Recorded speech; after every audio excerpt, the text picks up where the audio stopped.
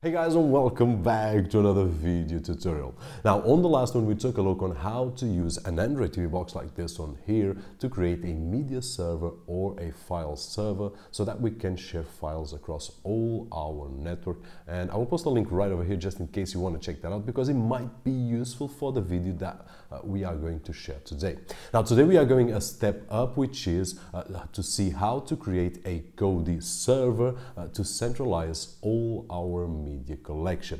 Now this will be useful especially for those of you that have a large movie or TV series collection, and also for those of you that use more than one device. So for example, if you are watching a movie on your living room and then you stop there and you want to keep on watching on your bedroom or on your kitchen or wherever you want to go with your phone, with your tablet, with your computer, you want that Kodi be able to remember where you left off. So that's what we are going to see today, how easy it is to use one device like this, an Android TV box, but you can also use any other device as long as it supports Kodi.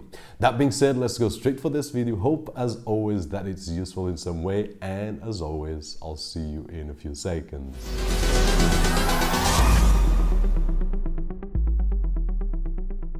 Okay guys, so here we are for another tutorial, and although this is intended for Android TV box users, you may do this with any other device. Now, having in mind the goal of this video, that is to help out those that have a large movie collection and use several devices at home and want to have everything synchronized across all devices without efforts. Now we will be using the Probox 2 Air that we used on the last video to create a media server, and assuming that this device will be used both for the movies and also the database, but of course that we can use any other device at our choice. Now the first step is to open the Google Play Store on our Android TV box and search for PHP Server. There will be a few, and if you ask me which one is my favorite, I would have to say KS Web Server, but that is a paid app. So we are going to use my second favorite, which is PHP Runner, and this one is a free app. So just press the install button, and when ready, just run the app.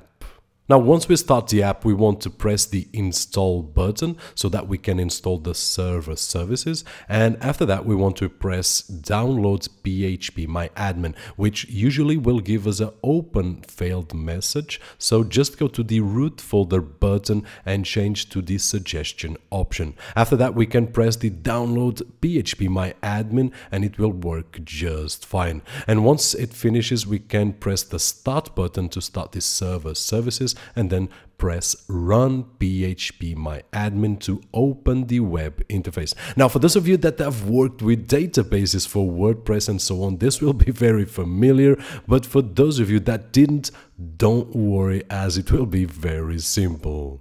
And although we can proceed to the next step on this box, but just to see if everything is working fine, we can check the IP address of the box, and then on any computer on the network, type the IP address followed by :8080-PhpMyAdmin, and we will have access to the PhpMyAdmin interface from any device on our network.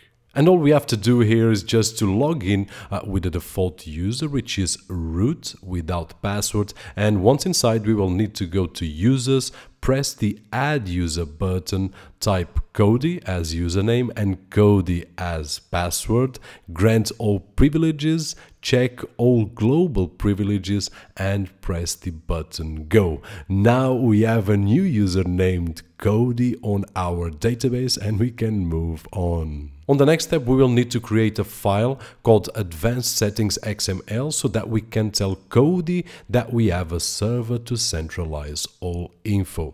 Now, there are two ways of doing this, one of which is to create a text file, but I prefer to grab an existing XML file. And to do so, we just need to know where those files are depending on our operating system, which at this moment I'm using a Mac, so I will need to go to Users, Library, Application Support, Kodi, User Data, and here I can just copy one of those XML files. And next I will just open that XML file with a text editor, copy the advanced settings code available on the Kodi wiki and paste it on the XML file. There will be 2 lines of code that we need to change with the IP address of our Android TV box running the PHP server. After that, we will need to rename the XML file to advanced settings, and that is it, guys. All we need to do next is to place this file on any device running Kodi, and depending on the operating system, the location will be different. And on my particular case, I also placed a copy of the XML file on my network attached storage, or NAS as you want to call it, so that I can easily copy it to any of my devices running Kodi, but you guys may use a USB drive or an SD card. Now for the Mac, we have seen where to place this file, so let's move on. And now moving to our Android TV box, I will use the app EFS File Explorer, and once we install it, we will need to open it, of course, select Show Hidden Files, copy our XML file, which in my particular case, if you remember, it's on my NAS, and then go to Android org.xpmc.kodi, files, Kodi, and user data, and there just paste the file. And we can do the same with any other device that we have on our network and that we want to use with that Kodi server. And as you guys can see, I'm using the Xiaomi Mi Pad 2 and doing the exact same procedure. And finally, just to make sure that everything is working, we want to go to the PhpMyAdmin interface, and if we look at the screen, it only has 2 lines. But once we open Kodi on any machine that has the advanced settings XML file that we just changed, then it will create another 2 lines named My Music and My Videos. And guys, please don't change these names or it won't work. And now for the final step, all we need to do is to tell Kodi exactly where my movies are. And to do so, I just need to go to the File section, add videos, then browse to where we have the movies. In my particular case, I'm using a network attached storage, but you might use an Android TV box as we have seen on the last video. Then once we select the folder, we need to select the content if we are using movies or TV series, and bam, Kodi will search for the info and grab covers and all the movie information. Now the great thing about this is that all our machines will be synchronized.